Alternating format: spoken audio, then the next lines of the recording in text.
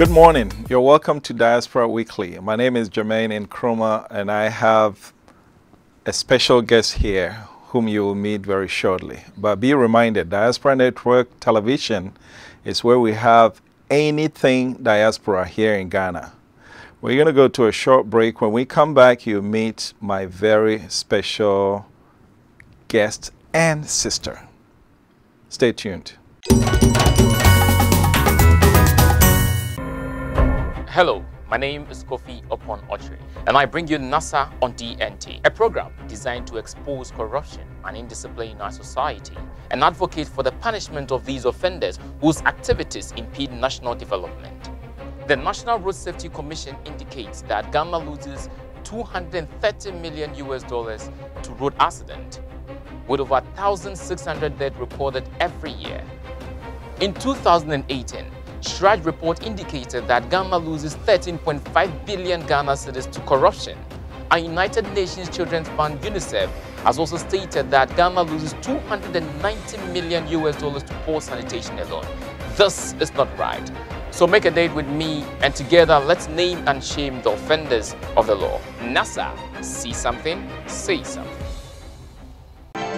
Every weekday at 12 and 5 p.m., DNT Newsroom brings you the most topical, fact-based and up-to-date news from Ghana and around the world. Politics, business, sports and news from the diaspora, all covered in this comprehensive news update. If it matters, DNT Newsroom will have it covered. DNT News, be informed.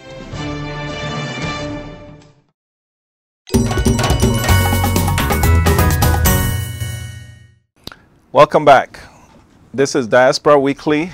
This is where we engage the stakeholders of this country regarding how we rope the diaspora in towards nation building.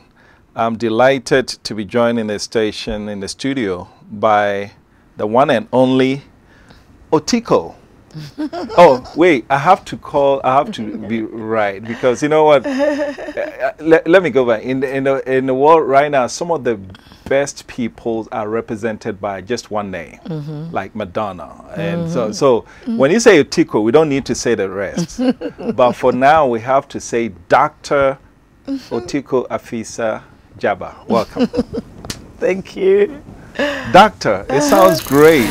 Absolutely. Tell me about it. Welcome. First of all, welcome. I got to get used to Dr. Otiko Afisah. That makes two of us. Yeah, because I'm not used to it either. I know. It was such a surprise. About? Okay. There's a group called the Alfred Nobel University of Ukraine. Okay. And they go around identifying people across Africa who are doing humanitarian works and stuff like that. And they work in collaboration with another organization called excellence achievement Okay. at African heroes. Very good. Who are working with the UN, AU, identifying projects and people who are involved in humanitarian activities. Okay. Celeb Johnson was given a doctorate as well. Johnson, okay. Yeah, it's an honorary doctorate. Okay. And so I was surprised when I was called that I Wow. had been nominated Wow. for this honorary doctorate Wow. for humanitarian leadership in Ghana. Okay. And so they came on the 29th of June Okay. from Ukraine, Okay. and it was done at the University of Ghana with Oh, 7 okay. other people, not just me. Yes. That was interesting. When he sent it to me, I called. We actually have a global one of our global correspondents in Ukraine. Okay. And so when he sent me that message, I quickly called her. I said, make sure she doesn't leave Ukraine until you interview her. I was here in Ghana. Exactly. They came down. Wow. Yeah. So how did it go? It went well. Okay. And I was so humbled and inspired that anybody would recognize the little that I'm doing. Little? Yes. Let's talk about that. Little. Little. Well, let's look at your resume. Mm. National Women's Organizer for the largest party in Ghana. Minister of Gender and Children, which is no small feat, considering that women makes about what 51.2% of. And you did a fantastic job of that, I must say. Thank you. Some of us would take an issue with you characterizing what you do as little. Well, that's my widow's mite. Okay. So let's start you from when you say little.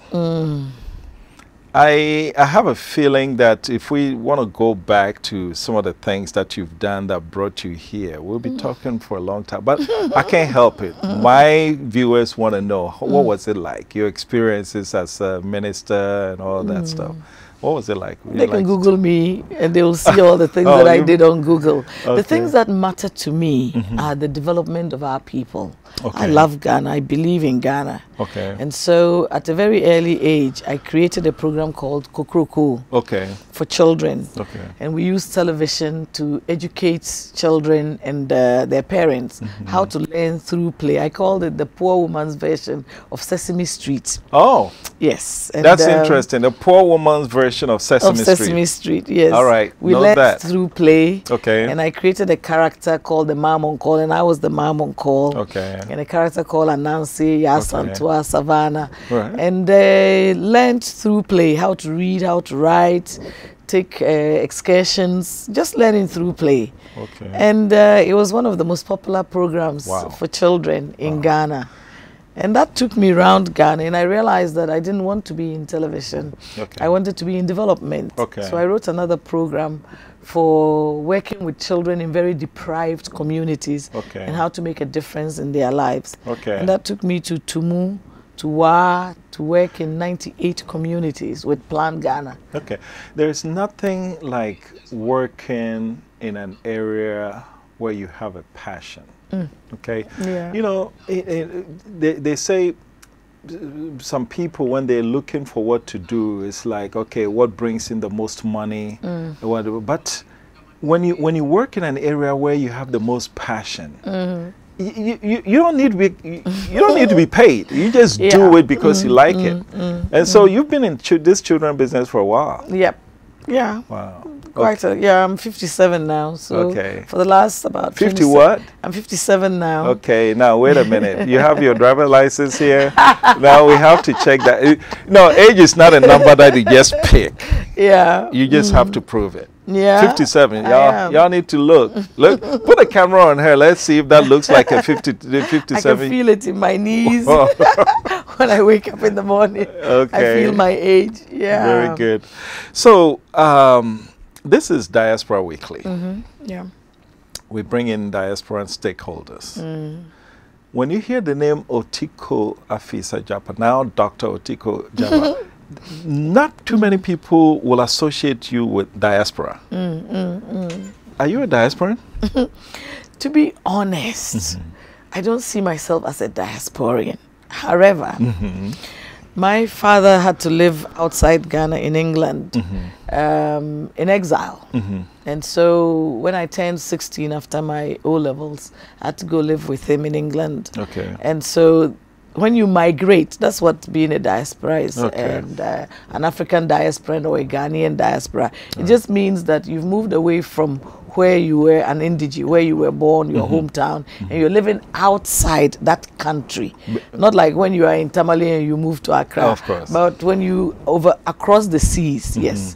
So living outside for close to 10 years Okay. then made me a diasporan. Okay. But I returned to Ghana. My mother didn't want me to get married outside Ghana. Okay. So when I turned 21, she wanted me to come back.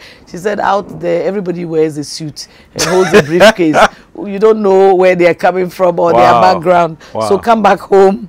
And I did. So I Okay. came back, got married, had 2 children, and then my husband then wanted to do his specialization. So we went back, lived again outside Ghana for about another 6 years. Oh, wow. And then came back again. So 6, the first time was how many years? About 10 years. 10 plus and 6. Yeah. That's 16. Yeah. That makes you a diaspora. You have folks who call themselves diaspora who probably lived there for 2 years. But yet they come back and say, yeah, bro, say. But I don't see that with you. I love Ghana. Yeah. I love Ghana. And you see, I think it's a mindset thing, because when when we set this up, most of the people that you would associate with diaspora, when you mention Otumfo, for example, I had one of the kids say, Otumfo is not a diaspora, but he's a diaspora. Yeah. And so you gave the best description. You've left your comfort zone, your country where you were born, and you've domiciled in another country, and you've come back. So when you're coming back, you're bringing something with you. Definitely. What would you say you brought with you? I brought back new knowledge. Okay. When I went out there, I studied secretariatship, I studied IT, and then I learned how to be more time conscious. Okay. Being disciplined about your time. And so coming back home, I brought all those things to bear. Okay. The experiences I learned out there became a part of who I am. Okay. And I wanted my Ghanaianness to dominate my life. Okay. And that's why I came back home. Okay.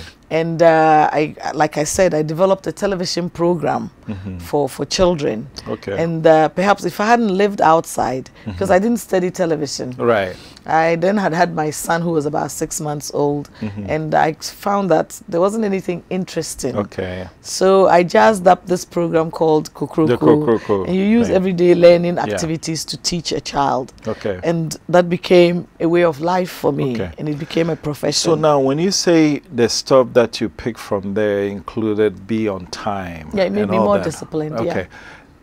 We know these things. We teach those things here in school. So why can't we learn those things here? Why do we have to go up there somewhere to learn it and then bring them back? The Ghanaian wants to take advantage of things. Okay. If you don't enforce laws, that's what happens. Yeah. It increases in discipline. And so outside, you have to clock in. And if you don't go to work, you don't get paid. You don't get paid. Yeah, so you can't get up and go for a funeral. Can you imagine people having to clock in here? And so Friday, oh, me kwe ye, oh, me mame ya, all those things. Wow. You can't just do that. Okay. And so you know that, and you're paid by the hour. Yeah. Especially when you're doing temporary work. Yeah. Okay. So if you don't go to work, you can't pay your rent. You Okay. can't pay your school fees. Okay. I had to go and do waitressing, do asherets, clean up places to be able to buy my bus pass, Right. pay my rent, and pay my fees. Right. And so if you don't go work, you will not get paid. And nobody's going to pay you to get up and be going for a funeral on Thursdays, Yeah. come back to work on Monday. Yeah. You can't just drive how you like. The camera will stop you. Okay. You know? So then here's my question. If you ask the average Ghanaian, when you go to American embassy, you see them queuing for visa. Same with every other embassy here. We aspire for the great things. But yet, we don't want to go through the changes to turn this place to look like those places. Yeah. Why? It seemed like it's very simple. If I want a clean house, I sweep my house. Yeah. If I want to feed myself, I plant and I eat. But if I want Ghana to look like abroad, Singapore. there are some specific things we need to do. Why is it that we're not willing to do that, but yet we want to go sleep at night, and when we wake up, voila, this place is like overseas? Why? What does it tell you about us? My personal take is that we've lost our sense of patriotism. Okay. Of who we are as Ghanaians. Okay. Ghanaians are very clean people to start with. When I was growing up, there was the Sama. And I remember anytime he was coming, people would be running. You have to scrap the mortar, the pistol, even the pots. Those days, we didn't have fridges. And so, cleaning around. You're talking about tankers for? We used to call them Sama. Okay. Yes, he's coming. Okay. You wouldn't dare throw litter. Yeah. What they will do, because the law worked. I know. You know why I'm laughing? It took me a long time. We used to call them tankers for. It took me a long time to find out that it was actually members from the town council. Okay. So they are shortened into tankers. Tankers for. Okay, but go ahead. It's like buffalo loaves. We call them buffruit here. Yeah, there you go. Yeah. So that's part of it. That the enforcement of the law is very poor. Okay, so why are we not enforcing the law? Because the engineering is not there. Okay. If you want people not to litter, then you have to provide dustbins every few minutes, every few yards, litter bins, and then dustbins in the homes for somebody to collect them, the collection of waste. Because Ghana has moved from having eating just your contombre and things. Now people are using these takeaway, the black polythene bags. That's part of the risk of development. We are using bottled water. We used to drink from the calabash. So are you going to throw your calabash away? Okay, some will say if I put the trash can here, folks steal them. Somebody must make sure that nobody steals it, and somebody must make sure that it is emptied. Secured. Yes, and it is emptied, because sometimes the bin on the street, the litter bin, people will package their rubbish from their homes and bring it out there, because nobody is collecting the rubbish from the home. And then the litter one too will they begin stacking. Okay. And it becomes an eyesore. So when you're talking about keeping the place clean, you have to look at the education and look at the engineering and then the enforcement. If I need to wee-wee and there is no place to wee-wee, I'm going to do it outside because I'm not going to keep it until I get to wherever there's a washroom. So you just mentioned three things. Education, engineering, and the enforcement. And enforcement. Okay. Let's go for a short break. When we come back, we're going to dig into those things in detail. You're watching Diaspora Weekly. My name is Jermaine Nkrumah. I'm here with Dr. Otiko, Afisah Djaba. I got to get used to that. We'll be right back. To it as well. My name is Novi. The name is Phil. Iman is the name. Laugh and learn.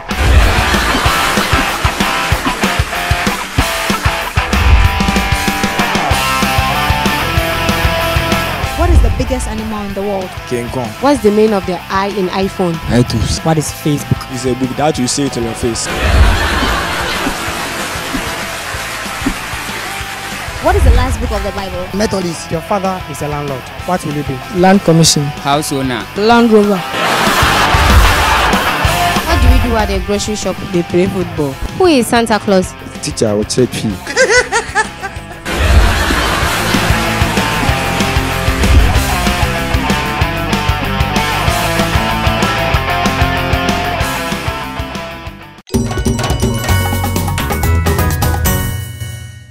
Welcome to Diaspora Weekly. You're with Jermaine Nkrumah here with Dr. Otiko Afisah Djaba. Before we went on break, you talked about three things: education, engineering, and enforcement. Enforcement, yeah. Let me pick up on the education piece, because when you talk about engineering, oh, money, money, money, enforcement, oh, the police are so. So let's start with education. We have a literacy rate which is a bit low, but compared to our friends, neighbors in Africa, we're relatively high. So when you talk about education, most people will tell you, well, we have degree holders, they're even the world's corporates. So is that the problem? It's part of it. Okay. You can't have enough of education. And until the message gets home that people will not just eat yogurt or drink water and drop it on the streets. Okay. That people will continue to need sensitization on the issue until change comes. It's like when we were driving left-handed and then we wanted to go right. You have to do a lot of education for people to know. 4th August 1974, I remember that. Exactly, until we get it right. There was a time that we used to think that it was okay to marry off little girls. Child marriage is still a problem in Ghana. Wow. Yes. And so we've been talking about ending child marriage. Now the prevalence is reducing. Like FGM, the prevalence is reducing, but it's not zero yet. Okay. So for as long as the issue is negative and it's still affecting your people, education. You still need education. And I might also add that for me personally, I started my university education back in the States, and I went up to get my master's and everything, but I would say about 80% of what educated Jermaine and Nkrumah I obtained from outside the classroom. Yeah. You know, and so I think you're looking. Let me just say this: when we talk about cleanliness, all right. Let's say this young lady, she's frying killiwilli here. Her mother was frying killiwilli at that same location. Her grandmother was frying that. All her life, that's what she knows. That's the picture in her mind. Yeah. So when you come and you tell this person, why are you frying killiwilli here? Don't you know it's dirty? By the gutter.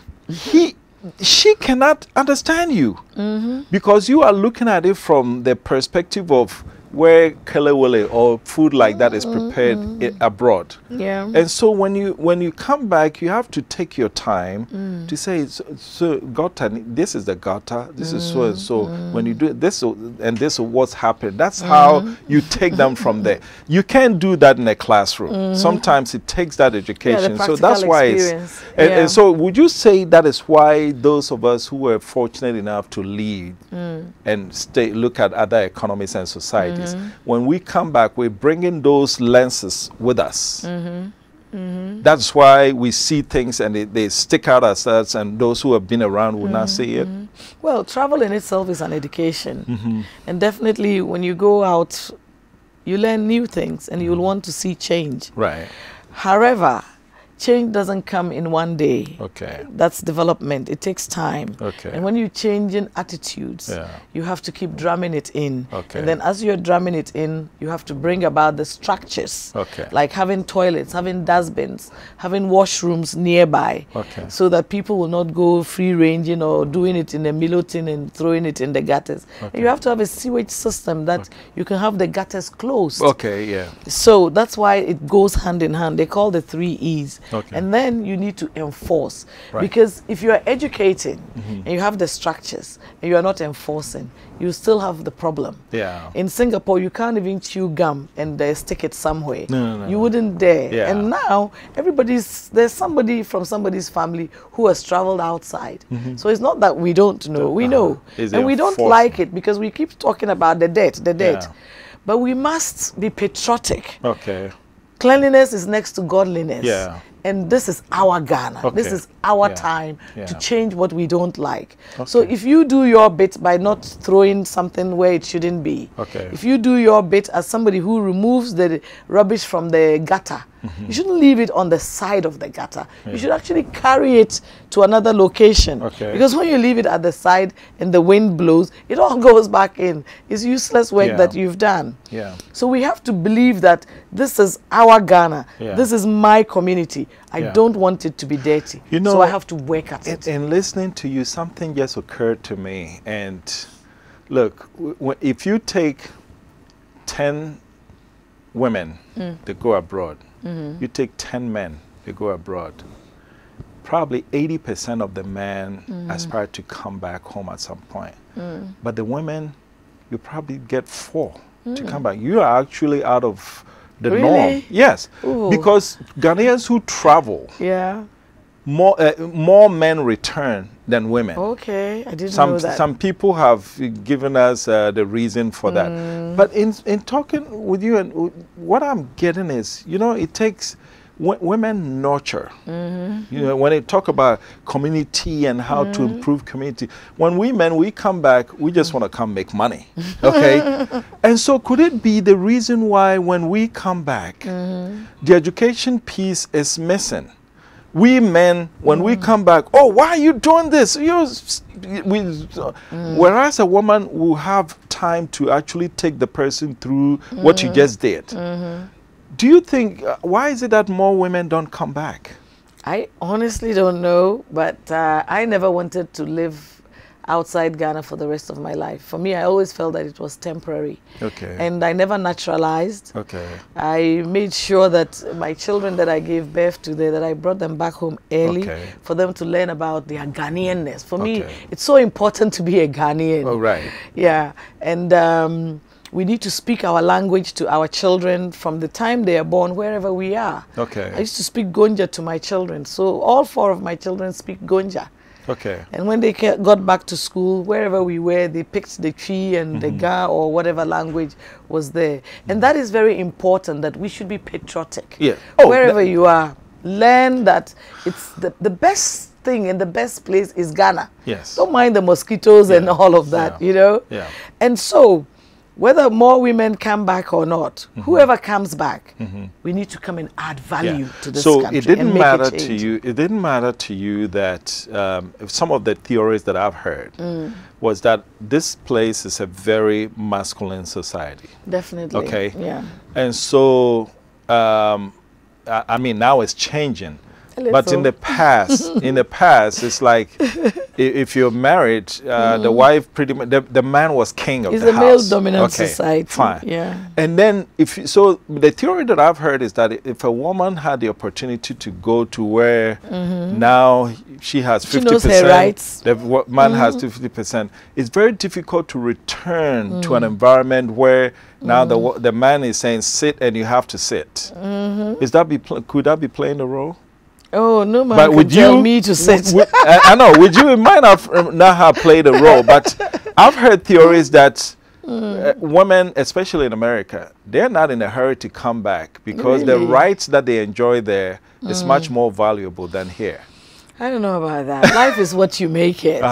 And my personal belief is that what you don't like, you change it. Yeah. And you might not necessarily, if you're married to somebody, you can't force them, but you find ways of effecting the kind of change that you want. When I lived in Ghana, I'm divorced now, my former husband, he used to bath the children because we both worked. In Ghana? Yes, here in Ghana. Wow. But when his mother was coming to visit, he wouldn't because he says that in his village, men don't bath children. And when we lived in England, he used to bath the children and stuff like that. Yeah. But it's all about how you relate to each other and the compromises that you make and understanding.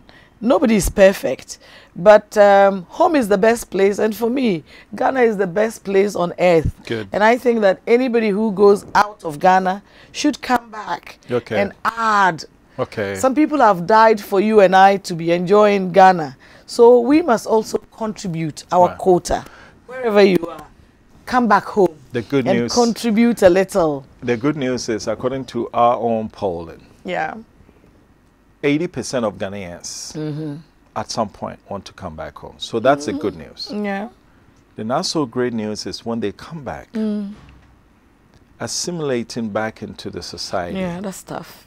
And 60% of them want to open their own business. But when they come back, the problems they face. Is Ghana ready to receive her diaspora? It's as ready as you are to come. Okay. Why did you leave in the first place? Okay. Yeah.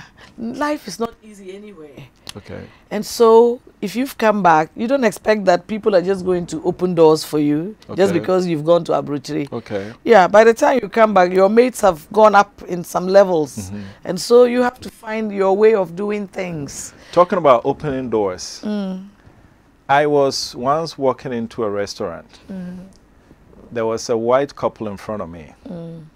And the security man, oh, yes, sir, they opened the door for them. They entered. I was a few steps behind. I get there, and the guy just greeted me and stood there for me to open my own door.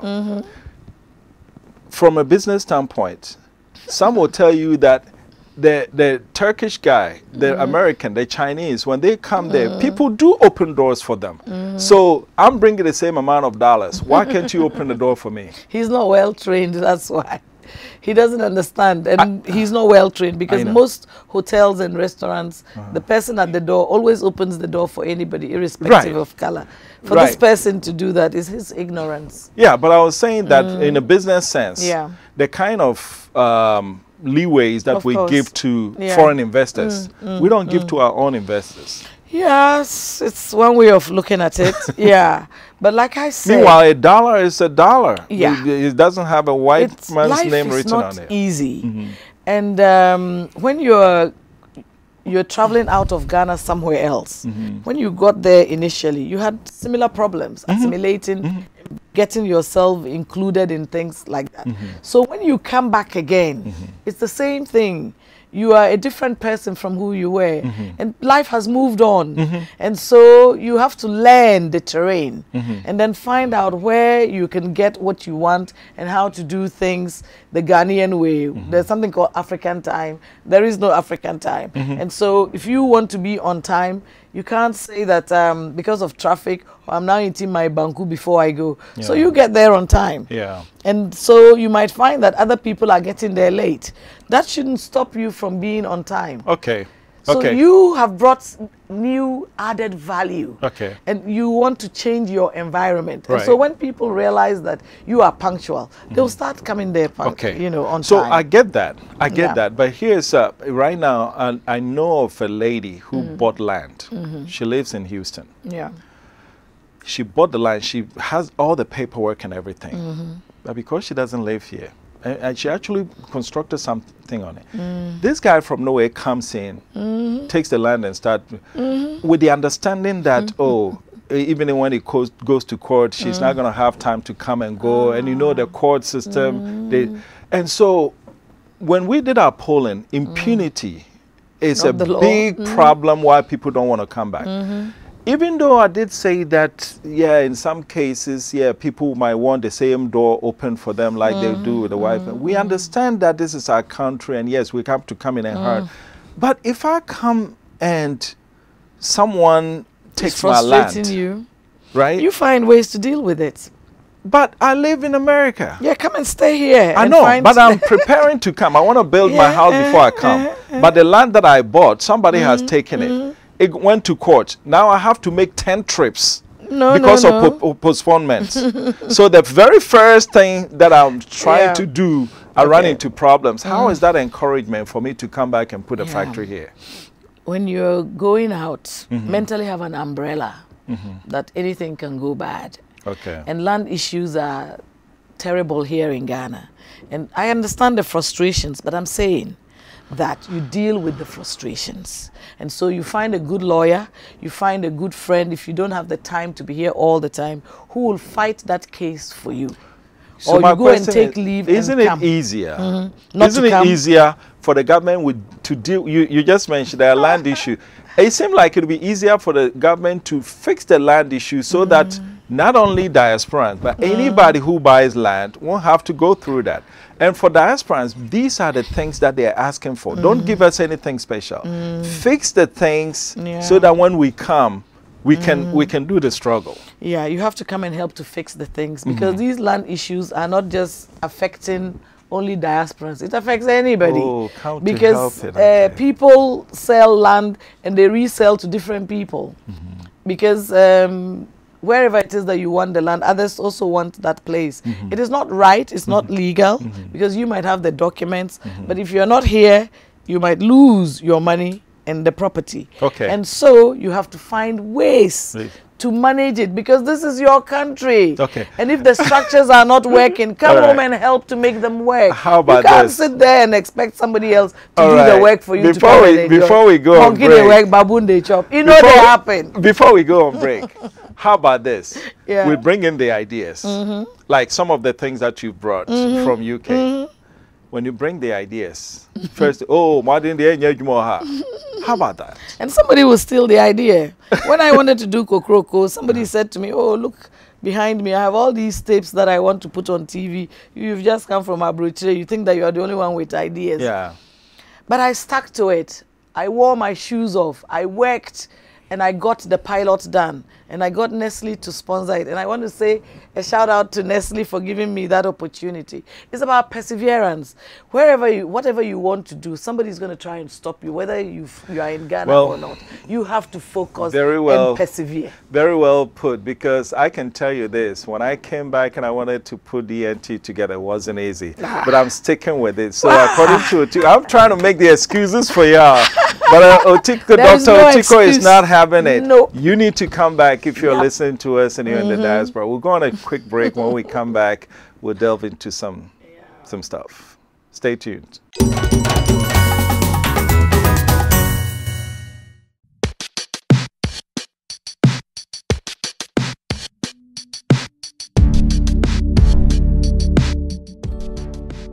Hello, this is Nanansa, and you're watching Homeland, the Story of the Returnee, where we dive into the perspective of the diaspora in and out of Ghana. It's fun, engaging, and motivational.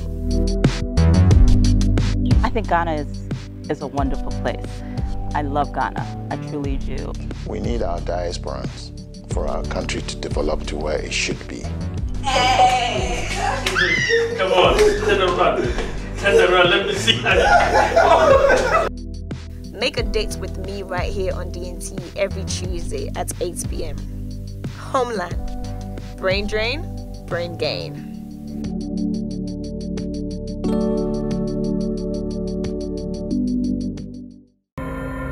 Hello, my name is Kofi upon Ochre, and I bring you NASA on DNT, a program designed to expose corruption and indiscipline in our society and advocate for the punishment of these offenders whose activities impede national development. The National Road Safety Commission indicates that Ghana loses $230 million to road accident, with over 1,600 deaths recorded every year. In 2018, Shraj report indicated that Ghana loses 13.5 billion Ghana cedis to corruption. And United Nations Children's Fund UNICEF has also stated that Ghana loses $290 million to poor sanitation alone. This is not right. So make a date with me, and together let's name and shame the offenders of the law. NASA, see something, say something.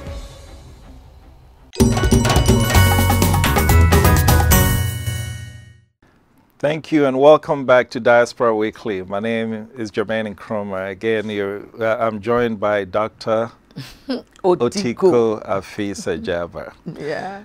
We're going to talk next about two things that I know you're passionate about. And we're going to mirror those into how things are from where you came a long time ago and here. Yeah. Children's welfare. Let me start with that. Yeah.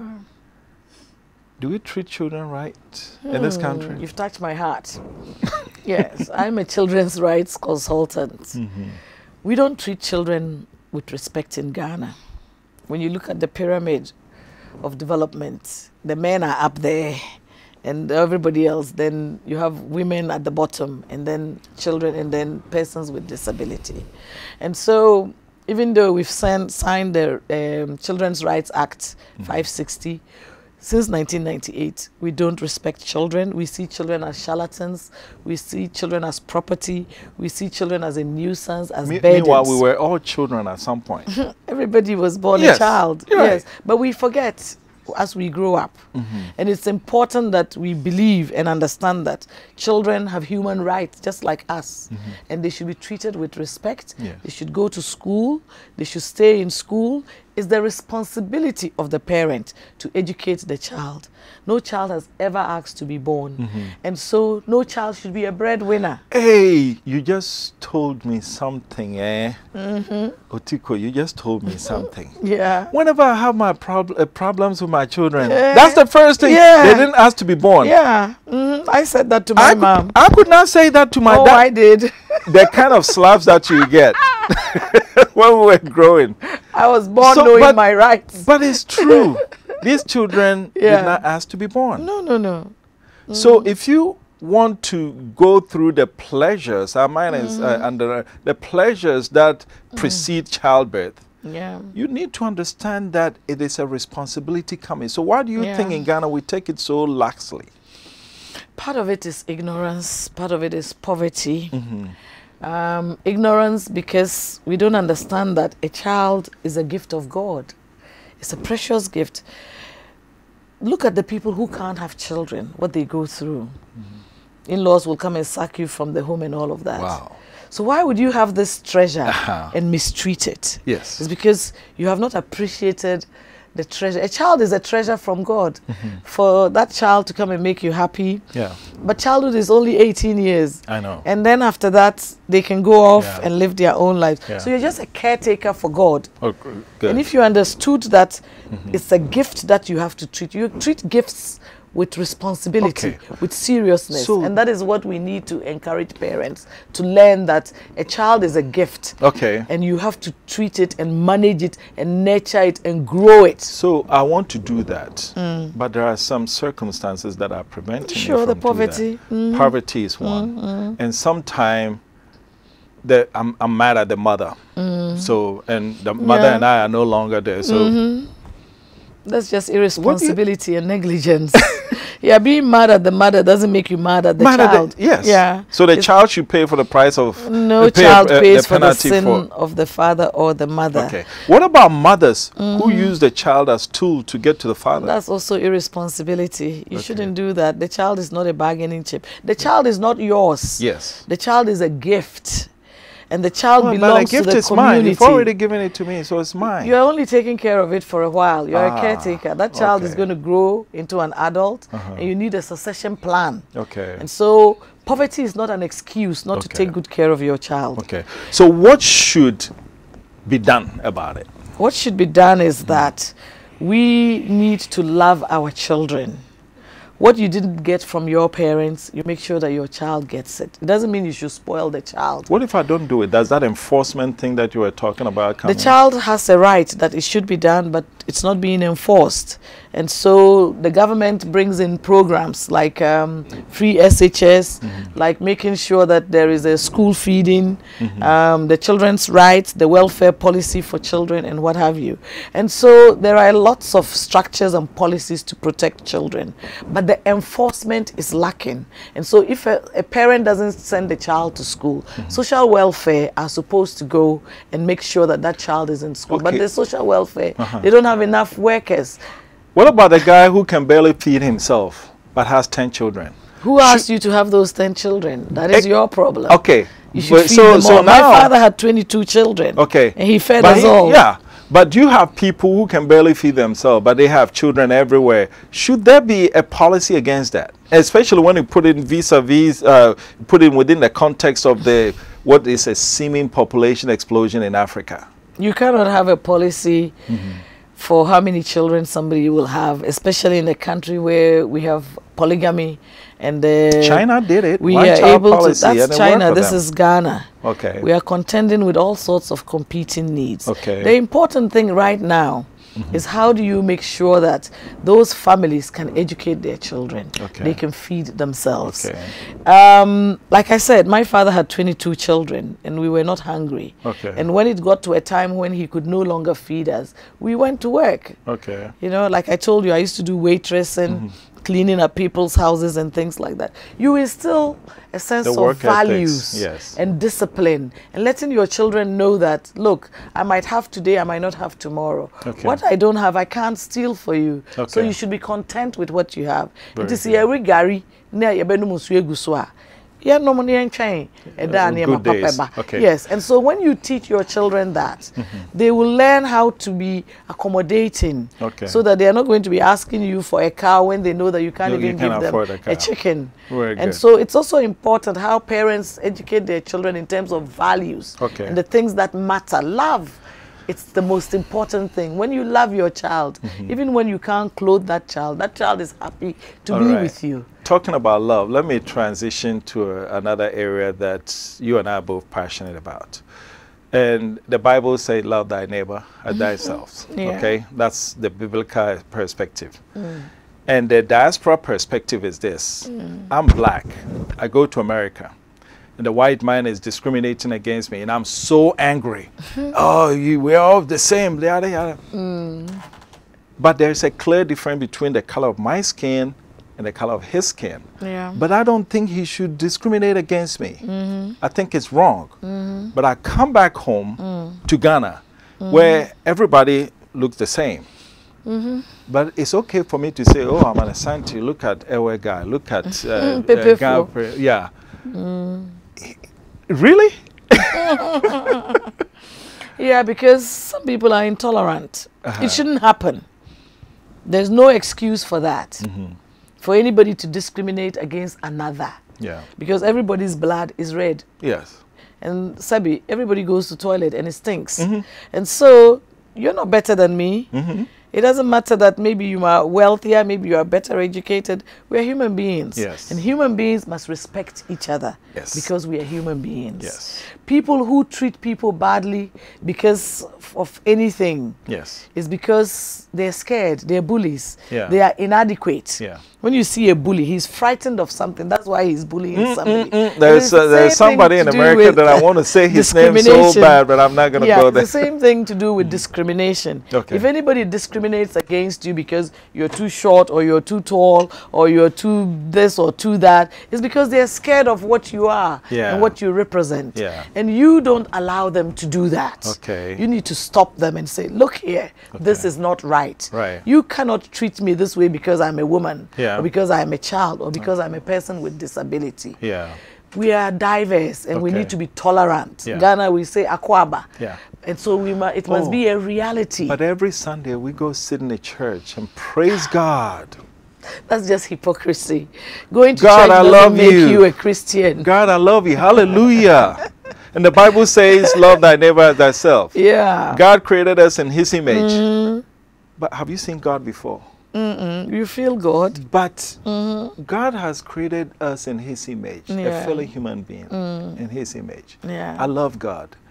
I haven't seen God. So when I see you, what have I seen? You've seen God. So why is it so easy to love God, but to hate another person because he or she is from a different tribe? Because you're scared of the person. You are jealous of the person. For me, all sorts of reasons. I think it shows intellectual deficit. Well, that could also be part of it.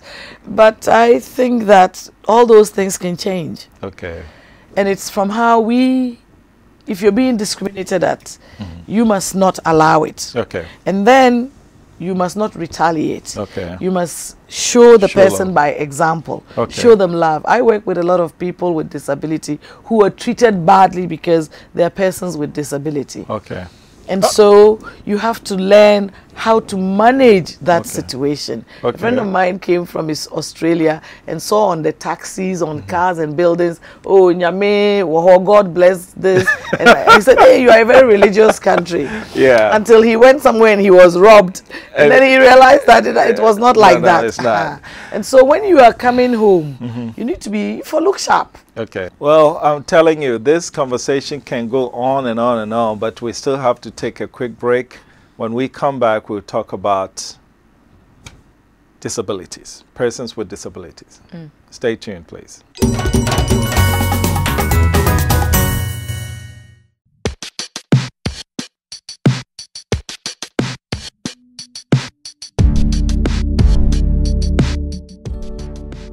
Hello, this is Nanansa, and you're watching Homeland, the Story of the Returnee, where we dive into the perspective of the diaspora in and out of Ghana.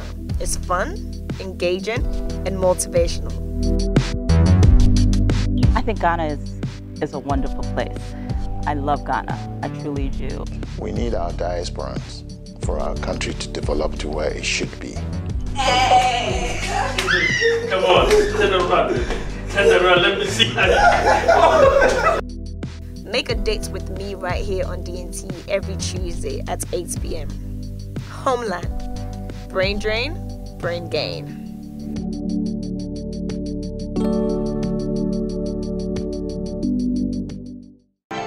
Every weekday at 12 and 5 p.m., DNT Newsroom brings you the most topical, fact-based, and up-to-date news from Ghana and around the world. Politics, business, sports, and news from the diaspora, all covered in this comprehensive news update. If it matters, DNT Newsroom will have it covered. DNT News. Be informed.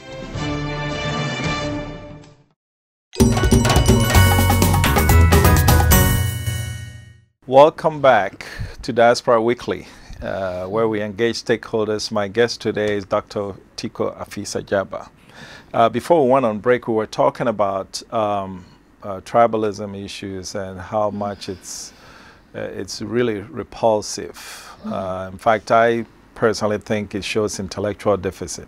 But there's another type of discrimination that we want to touch on that's received very little attention in this country, and that's discriminating against persons with disability. Otiko. Yeah. Persons with disability.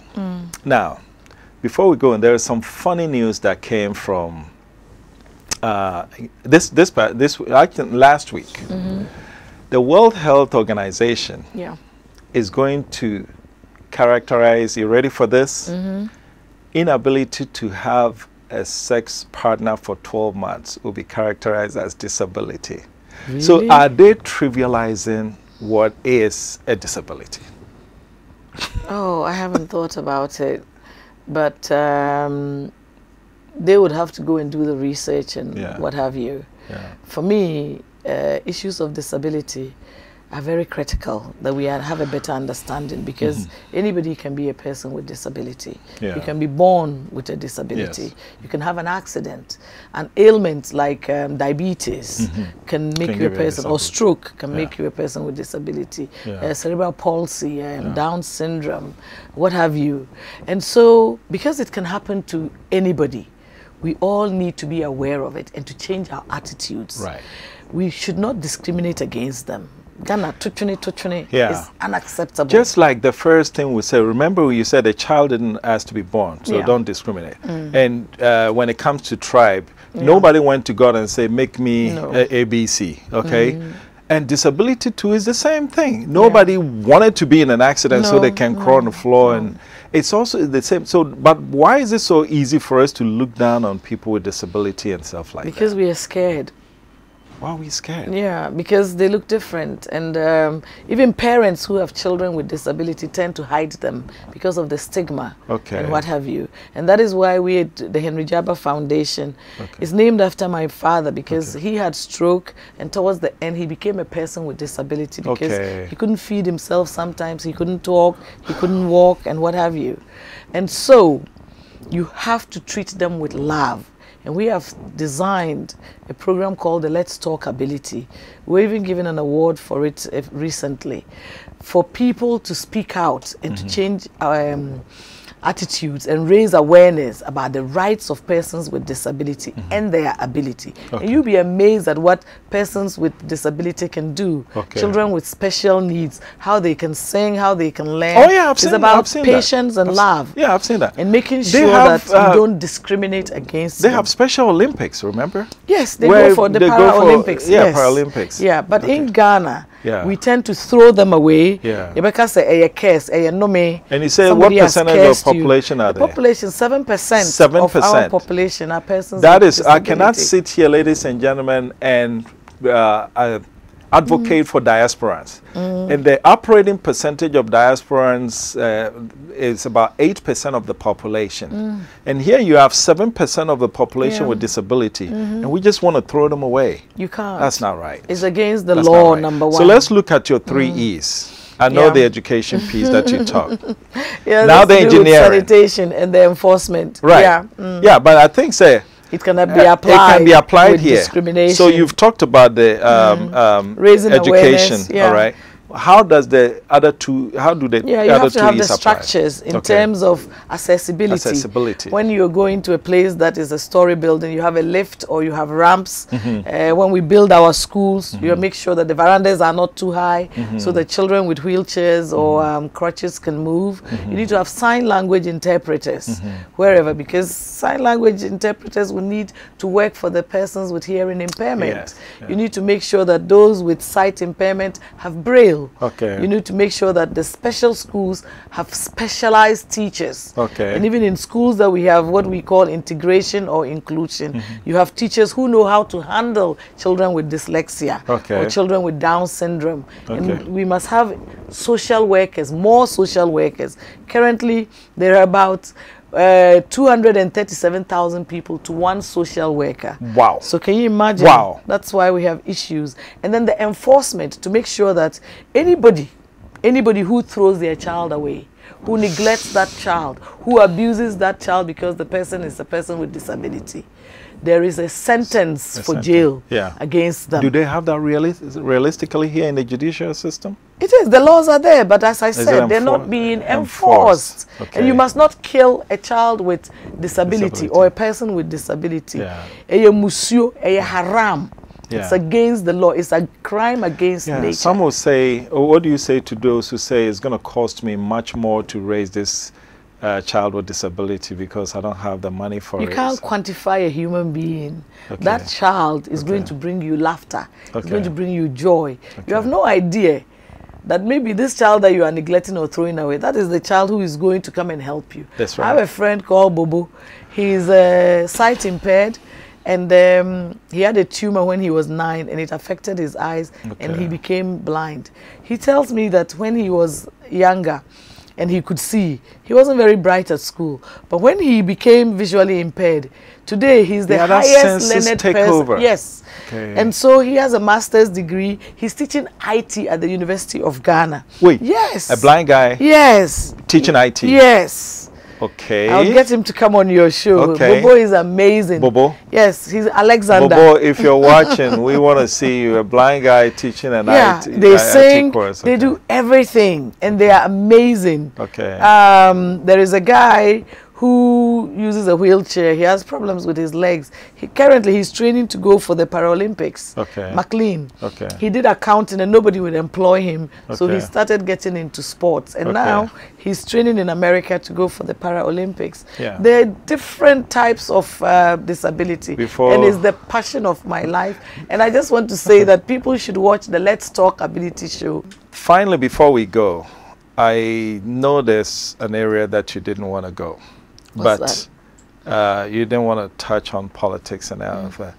But when you talk about the 3 E's, education, engineering, enforcement, by the power decreed, by the power vested in me, I hereby decree Dr. Otiko Djaba as president. What would you do if you were in a position to effect the change that you're talking about? I told you that I wouldn't answer any question related to this politics. Is not politics, but I'm saying if you had the power to, what would you do? No comment. What would you, in other words, I'm talking about the thing that you're championing. You talked about the education piece, the engineering piece, and the enforcement piece. What should we do to enforce that people who treat disabled people, tribalism, children, what should be done? You don't have to be president to do anything. Okay. In my own small way, I'm doing what I feel that I can do. Okay. In your small way, and you watching, you also do what you can do. You contribute your widow's mite. Okay. To be a change agent. Yeah. You have to break barriers. Okay. You have to raise the bar to make sure that the things that we don't like in Ghana, we do them differently to give us the Ghana we can believe in, the Ghana that we'll be proud of, the Ghana that we can leave for our children. Okay. So you don't have to be a president. I believe it. The president thing was just a joke, but I'm just saying that you can go ask him. I don't want to be president. Saying that I just want to the contribute my small piece, the enforcement piece, though. You and I, no matter how passionate we are, no matter how passionate I am about diaspora issue, no matter how passionate you are, when you talk about the 3 E's. I can make a difference at the education piece. Yeah. I can make a difference at the engineering piece because if I care much about it, I can invest in the engineering. Yeah. But when it comes to the enforcement piece, it takes authority to do that. So what do we do? You can push that as well. You can organize walks. You can organize demonstrations. Okay. You make sure that things happen. We didn't want to have a second chamber. People have said that they don't. The power of the term, the power of the people is the biggest power. I forgot about that. Spoken like a true strategist. Ladies and gentlemen, you've been watching Diaspora Weekly, and we have to end it here. I want to thank Dr. Otiko. You see, I have a problem. Mother as well. A Queen Mother. What's the name of your? Manfidove. Manfidove. I'm a development Queen Mother. Wow. Yeah. What's your final word to viewers about the thing that you're most passionate about? I want to say that we're all change agents. Let us love one another and treat each other with respect. Okay. We are each other's keeper. And the children belong to God, and they belong to the community and to Ghana. And so if you want to see a better Ghana, you have to respect children. If you want to have a Ghana that you believe in, you have to respect persons with disability and show them love. If you want to change the environment, you change it yourself. You have to focus, and you mustn't let anybody distract you. If you are in the diaspora, come home and teach your children the tree, the Ga, whatever it is. Let them understand that it is good to be a Ghanaian. And then you come home and you come and help. Monkey they work, baboon they chop. It know they happen. Come and be part of the change you want to see, so that we can all build this Ghana or die trying. Because Ghana is the best place on earth. It is our country, and we make it what we want it to be and leave it for our children. And if we can't get it right now, we'll die trying. The Ghana that we want to have, come and help to build that Ghana. Wow, speaking like a true patriot. This is Diaspora Weekly. We have to end it here, but let me just say this. So far, there is not a single guest who have come here who have, in spite of all the problems, sounded pessimistic about the prospect of diasporans coming home.